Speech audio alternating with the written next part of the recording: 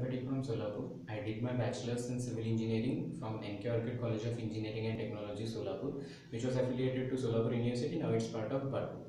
I have secured admits from 4 different US universities, out of which I am joining Texas A&M University by spring 2018 for pursuing Master of Science in Civil Engineering. I'm interested to work in soil stabilization, so I found TAMU as a best choice for my course. Getting into TAMU was like my dream, so I tried to develop my profile in all aspects. I improved my academic credentials and stood first in the university in last year of engineering. Also, I worked as a teaching assistant for 1 year to get an experience. I appeared for GRE in August 2016 and secured 306 marks in that exam. The study material I used like Manhattan guides, ATS official guides, and 5 bombs, etc.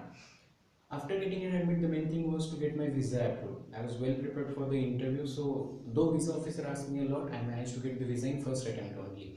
The key question was like, why I'm going to this university only, and I answered genuinely like, this was the best university out of 4 admits which I had. Also, I want to work with this professor as a research areas and aligned. Being confident and honest will surely help you to get your visa approved in first attempt only.